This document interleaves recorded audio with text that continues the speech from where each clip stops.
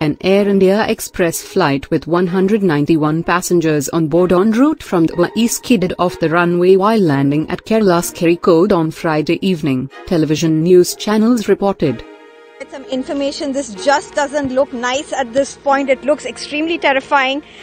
We don't really know what kind of casualties we are looking at this point. All we do know is that this was a flight which had landed around 7:41 in the night, and I'm looking at some of the stills which I've just received, and hopefully we have it up on our screen. Looks extremely damaging. We have not been told anything officially about the casualties at this point, but as we can see, this does not look good at all.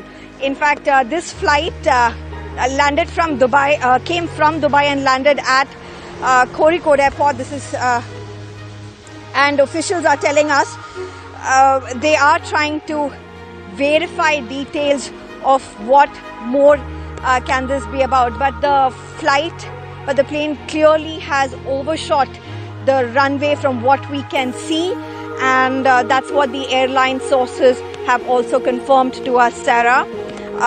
You can see from the stills that I can see at this point, Sarah, parts of the plane in wrecks, but we really don't have any official confirmation on what the casualty. There have been 2 casualties so far, but 40 passengers are believed to be injured, according to preliminary reports. The Air India Express flight was about to land when the accident happened.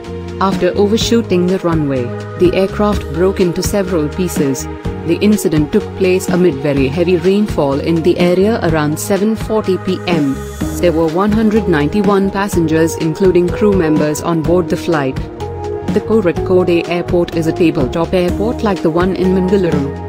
Rescue operations are underway. More details are awaited.